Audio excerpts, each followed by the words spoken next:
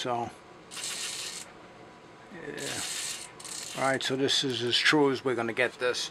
So I'm going to start turning this down to 500, I'm sorry, to 498. Alright, so I turned this down to 498 off camera. It's just a simple turning operation. Took a few passes, got that nice.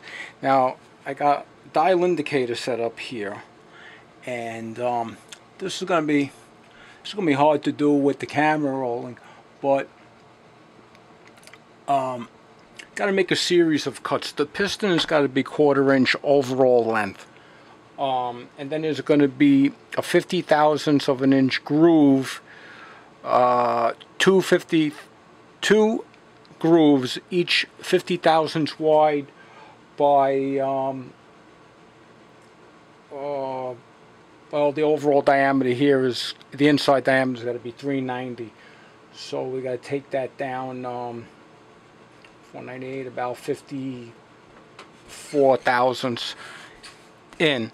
So it's going to be a 50,000ths land, then a 50,000ths groove, another 50,000ths land, another 50,000ths groove, and then the final 50,000ths land will give us the 250,000ths overall length.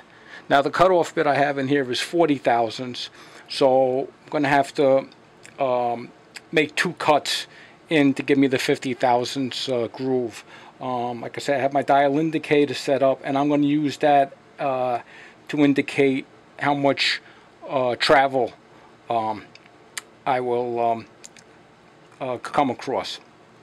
I'll use my cross feed dial to tell me how deep I'm going. I'm going to try to do this on camera. I got to move some things around a bit.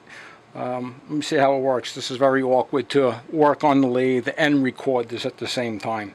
So let me change a couple of things around with camera positioning, and I'll bring you back when I have a decent setup.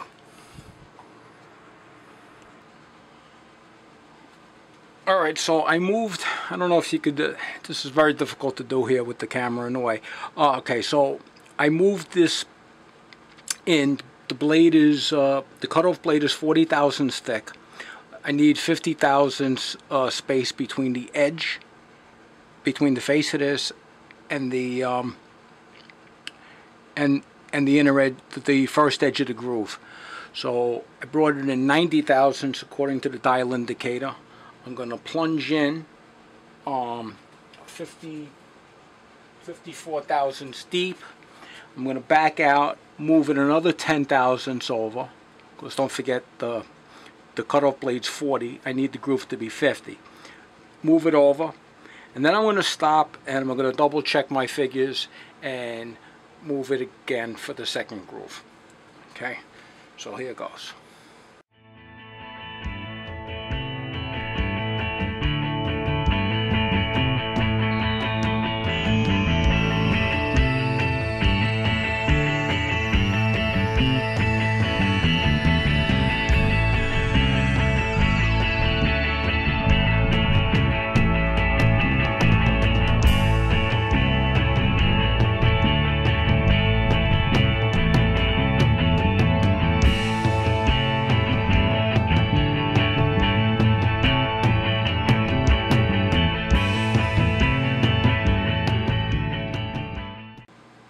Okay, so I moved the carriage over another 90, so that gives me, move it 40 for the thickness of the cutter, for the cutoff tool, and then move it 50.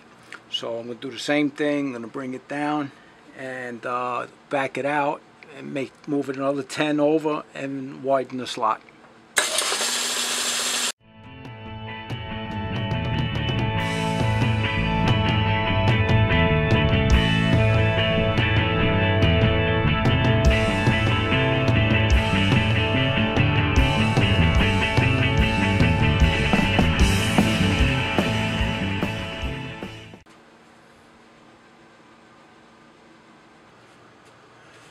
Alright, well, as luck would have it, once again, My little memory card was full, so I don't know how much I lost on it or whatever. But alright. All you missed was I center drilled this piece. I got my 3/32 drill bit in there. I got to drill this in.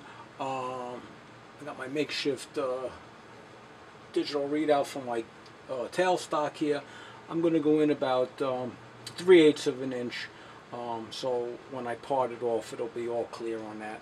So, alright, let's get rolling.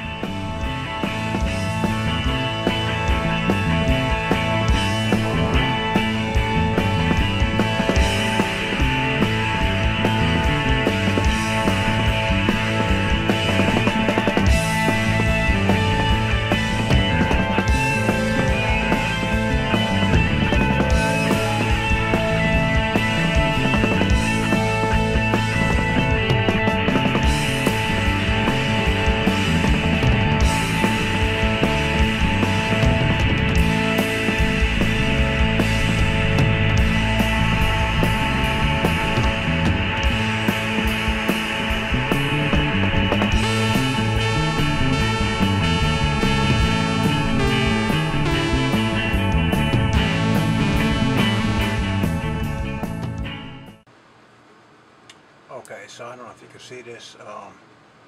So the piston is done. I got the 2 rings on there, and this is done now. So things are shaping up. All